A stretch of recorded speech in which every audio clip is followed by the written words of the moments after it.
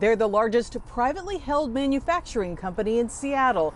GM nameplate does work with Boeing and several other businesses. But when they heard that frontline healthcare workers were making their own face shields, company president Brad Root knew they could help. I saw this and I said, wow, we can be making those for them. Our company does custom manufacturing of a lot of different things. So this was pretty natural for me. They quickly came up with prototypes and asked nurses at Swedish Hospital to test them. Literally went from prototype to production within a matter of days. They make some medical products, but nothing like this.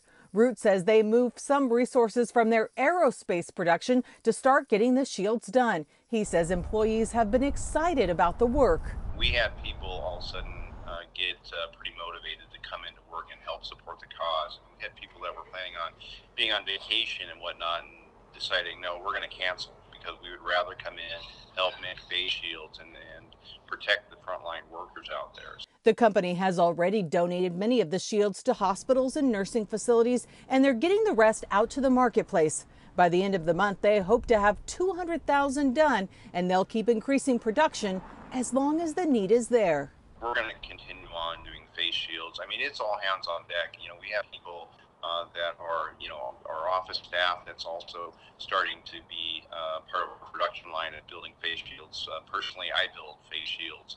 I spend a few hours every night doing that. Amy Marino, King 5 News.